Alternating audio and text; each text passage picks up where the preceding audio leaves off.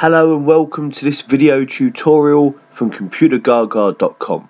In this video we are going to look at how to automatically go to a specific sheet when you open the workbook. Now to do this it's going to require a little bit of a macro, a little VBA, but for anyone watching who may be new to this, it's a very simple piece of VBA. It's going to be nice and simple. Now you can see on my screen as a demonstration, I've got a table of contents sheet as number 1, which I'm on at the moment, and I've got 4 other sheets for Argentina, Germany, Singapore and USA. So this is my example. I want to imagine that I've got this table of contents sheet. That should be the primary sheet, the main source, the kind of switchboard if you will, and then it jumps to the other sheets when needed. These other sheets are blank at the moment. We can just imagine they're full of data, full of good data.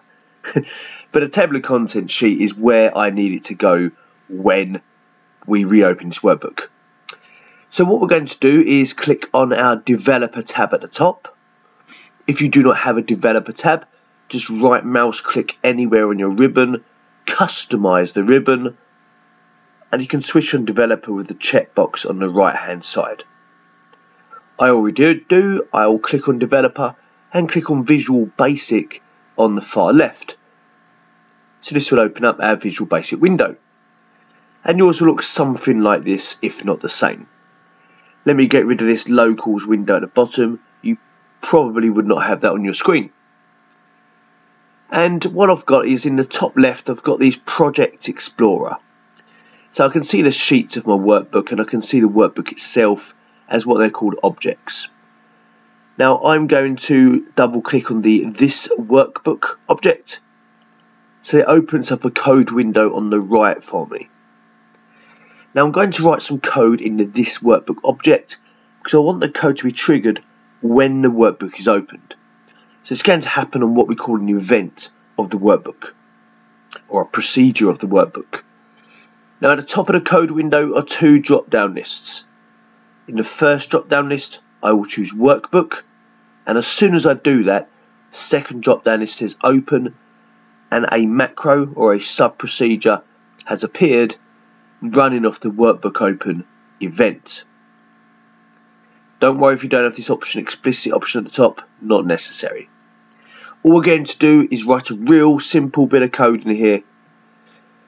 Just going to create a bit of space for it and a bit of indentation, and I'm going to write worksheets, opening bracket, and in here I'm going to specify the name of the sheet, and for me it's called TOC, and I can see that on the left hand side as well. I'll write that in my double inverted commas, closing bracket, dot activate, and that's the line that we need. That's all we need. So on the trigger of the open of the workbook, activate the TOC sheet. Now if you wanted to take this a step further, you could go to a specific cell as well if you wanted to, and I could do that in the line below by simply typing range, opening bracket, and a very similar structure here. So in some inverted commas I could, for example, type, let me type B2, closing inverted commas, closing bracket, dot select. Now in my example it doesn't really make much sense to go to a specific cell because I've just got a bunch of hyperlinks to click on my TOC sheet. But this is something that you might be interested in if you're watching this video, so go to a specific sheet, specific cell as well as the sheet. Okay, let's see this in action. Let me close down this Visual Basic window.